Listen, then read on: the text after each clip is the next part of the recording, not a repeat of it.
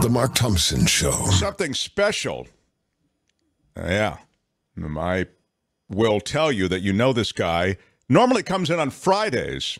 And when you hear the sound of his arrival, you'll know he comes and goes on a rainbow. Michael Snyder from the Marina Times and from the longtime world as culture blaster across music, across movies, across television. And there's something coming to the Bay Area that Michael really wanted to get out there because it really is something special.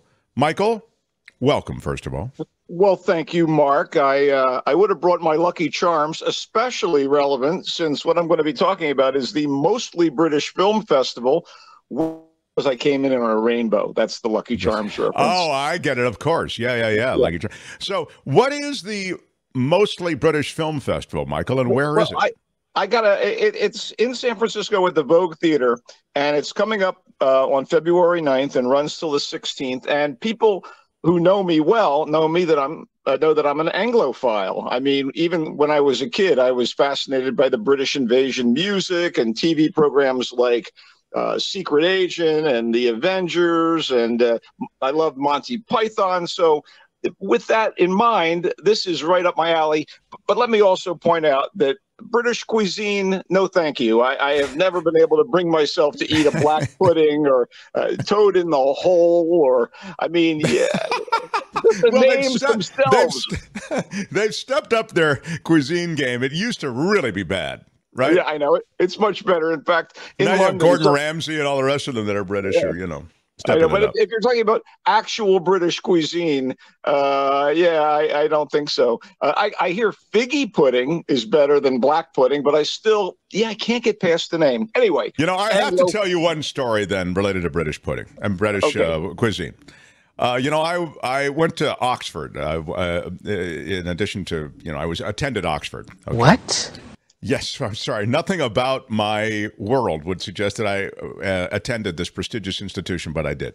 Oxford in England. So I'm there, and there you eat at this long mess hall. It's like really like Harry Potter. You're supposed to wear jackets, and you're sitting there at this long wooden table, and they serve the most disgusting food every night. And so, I mean, it's additionally insulting that you need to dress up for this food.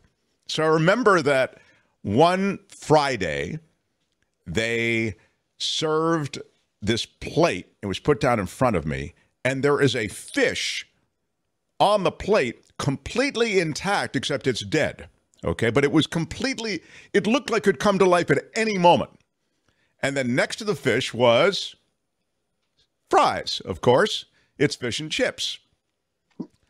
And I was, Michael, I was so close to retching. I turned to my buddy and I said, I'm going to completely rotate around so my back is to this table, and please get rid of this fish. I don't care where it goes or what you do with it.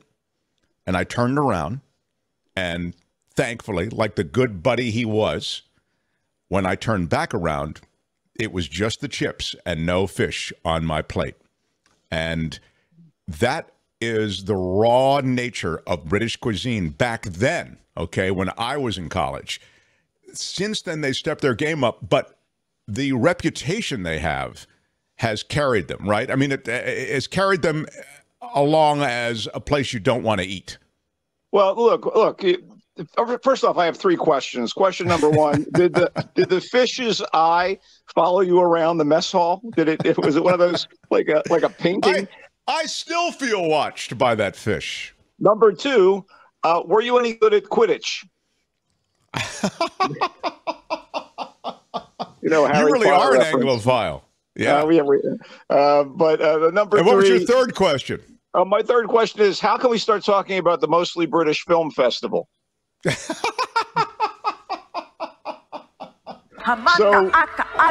Yeah, that's right. Exercise me. All right. Tell me, Michael, about the Almost British Film Festival. Okay. Before I interrupt with another boring story about my life in Britain. Hey, which one I you knew use? nothing Mark about. Thompson? Yeah, exactly. I knew nothing about that, and I was happy to hear the story. And I'm going to quiz you at some other juncture about your escapades at Oxford. But these days, so many films and actors from the UK, from Ireland, Australia, with RRR from India, South Africa, and New Zealand are part of the grand tapestry of global cinema. We see these movies over here in bits and pieces. We don't see everything, but it's kind of wonderful that the people behind the Mostly British Film Festival for 15 go rounds have been doing this wonderful compendium of recent and vintage films for the Bay Area audience. And, the Vogue Theater is not the most comfortable place in the world, but it's amazing when something great on screen is happening before you. You don't really care. You're enraptured by the movie. And the selections that the directors of the Mostly British Film Festival have pulled together, including new feature films, documentaries, shorts, and again, classics out of the vaults, all pretty wonderful. And shall I give you a couple details of this? Yes, please. Absolutely. Okay, so it's going to start on the night of February 9th with a reception at 5:30. But this is what's really cool. The kickoff of the festival will be a 7:30 p.m. screening of Emily, which is kind of a mix of biography and, I guess, conjecture about the Victorian author Emily Bronte. And it's actually written and directed by the Australian actress Frances O'Connor. And it features the Anglo-French star on the rise, Emma Mackey.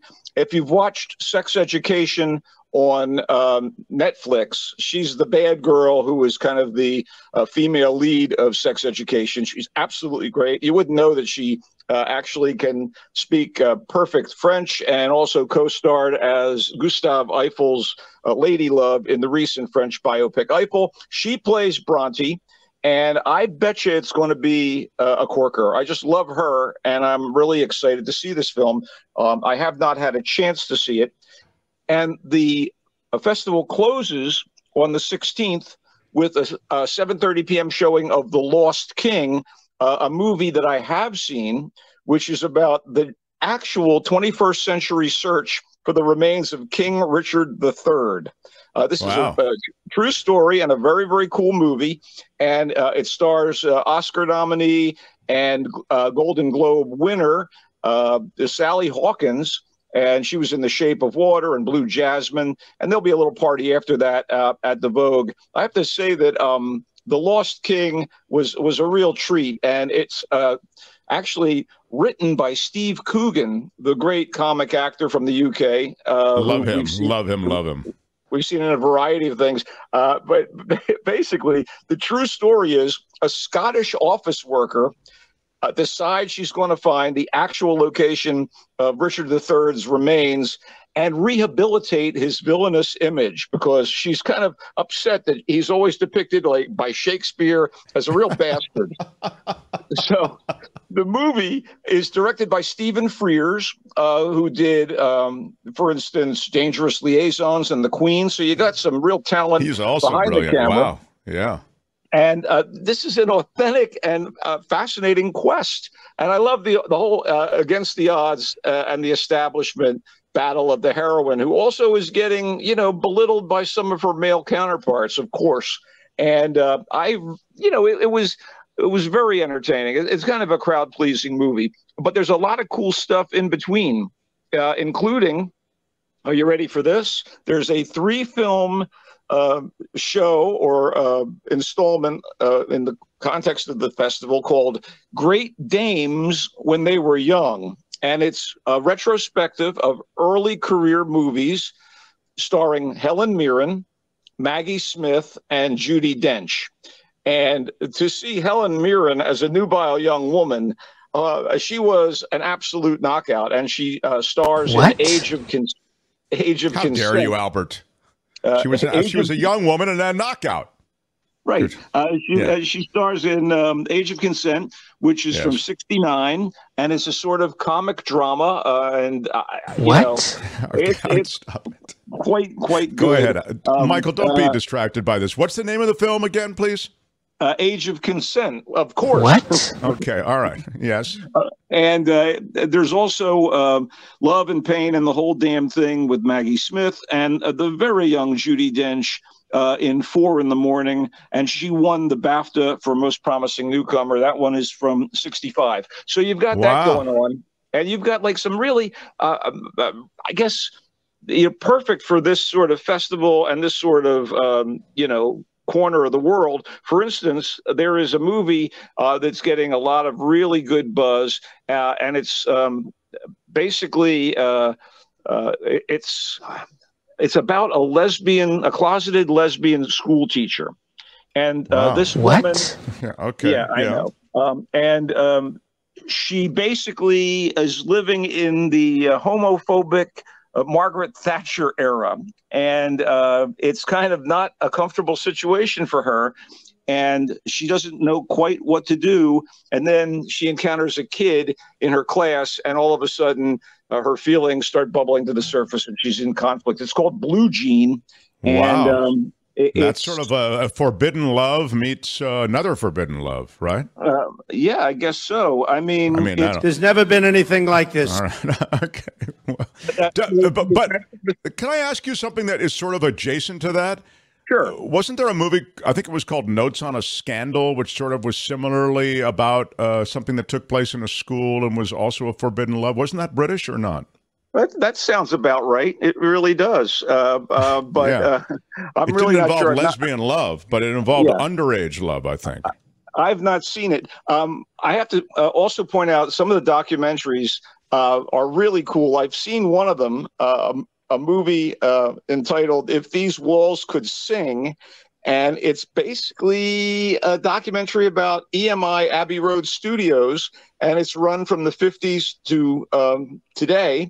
And it features, among other people, Paul McCartney and Ringo Starr. Oddly enough, it's directed by Mary McCartney, who seems to be Paul McCartney's daughter. I wonder how she convinced Paul and Uncle Ringo to show up.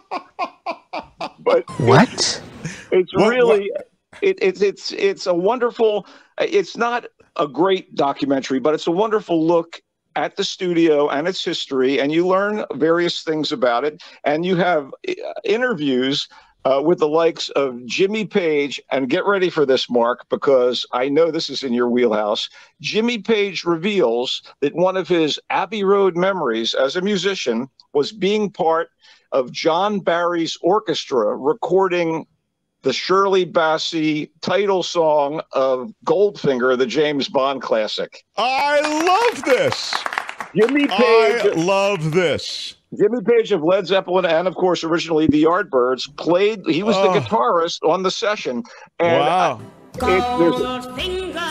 Yeah, I can't play more than that because I got a copyright strike. We don't want I might get a copyright strike with just that. But anyway, I want you to know something about this. Page's anecdote points out that they had to play to what was on screen to time it out. And they had Shirley there and the full orchestra. And John Barry said, "We have to go all the way to the end of the credits, Shirley. Can you hold that last note?" And in fact, if you've ever heard the full length Goldfinger, you know she's holding and holding and holding. And Page says at the end of it, she nearly collapses and is glowering at John Barry. I mean, it's a great story. And Elton John is interviewed, and he talks a little bit about having been the pianist on the Hollies' He Ain't Heavy, He's My Brother. And if you listen to that single, it's clearly Elton John on piano. It even sounds like one of his songs. Oh, my God. Did you know that before the movie? That it was Elton John on the Hollies song? I did not, so I feel very I'm sheepish about it because I am, Mr. Pop You're music. Mr. Music. You're Mr. Culture Blaster. My bad. Yeah. I am. I'm kind of disgusted with myself about this. No, there's also a documentary called Real Britannia, which is a bunch of famous British filmmakers talking about what constitutes British cinema. I haven't seen this yet, but it's a mini series from BritBox, and I'm kind of excited to check that out. Let me think. There's a couple other things I wanted to point out because, again, it's a rich selection of movies. I can't get over the fact that you said, and I know you had seen it, Notes on a Scandal. I mean, it was with Kate Blanchett and Judi Dench. You saw it, and you reviewed it. I know. I'm kidding. Oh, you were just pawning me off when I was trying to go. Wasn't that sort of a? All right, I see what you're doing, Michael. Never mind. And I wanted to apologize to the Asian community, the Asian American community. So from New Zealand, there's something called Juniper with Charlotte Rampling, the great Charlotte Rampling. It's kind of a family saga, and she plays a photographer, a war photographer, and a hard-drinking war photographer, from what I understand. I haven't seen that, but as far as movies I have seen, I will just quickly tell you. Quickly, Michael, because you're over time as usual. Rogue Agent, which we reviewed here on the Mark Thompson Show, which is a film about an actual scam artist named Robert Freegard, who is out there saying he's recruiting people for MI5, but in fact, he's a horrifying monster of a person. That's a dramatic film, though, right? That was Rogue Agent. No, it's based on a true story. But it's a true story. No, I get it. Okay. It is, but there's a great cat and mouse game between Gemma Arterton as one of his targets, and the villain himself. Played by James Norton. God's Creatures we reviewed here on the Mark Thompson Show, and just After Sun, which is on a lot of best of 2022 lists, but didn't get wide distribution. Where can people see the whole list? Can you let him finish, sir? I cannot let him finish. I'm sorry. I was going to get to that. Okay. Well, I need you to get to it now, please. Yeah. Yes, they can see the list at mostlybritish.org. O-R-G. Okay, mostlybritish.org. Yes, and you'll get the full length of the offerings, the full list of the offerings. Yes, and that's the Vogue Theater in the city, right? Yes, festival information and the stuff about tickets and what have you. 3290 Sacramento Street, the Vogue Theater, the Mostly British Film Festival from February 9th to 16th. You know, I think we wouldn't have gone over if we didn't have to hear about Oxford and the Fish, but okay. It was a little, when you come on, I like to share with you, the someone who'll listen to your boring stories. I view Michael as someone who'll listen to my boring stories. Right. And sadly, you have to live with that. I think we gave you ample time, Michael. You have no complaints on this show. We'll go to the green room and talk further about, again, your experiences as a Quidditch player at Oxford. Will remind people that Michael joins us every Friday on this program at around 11:35. He comes and goes on a rainbow. Bye, Michael. So long, everybody.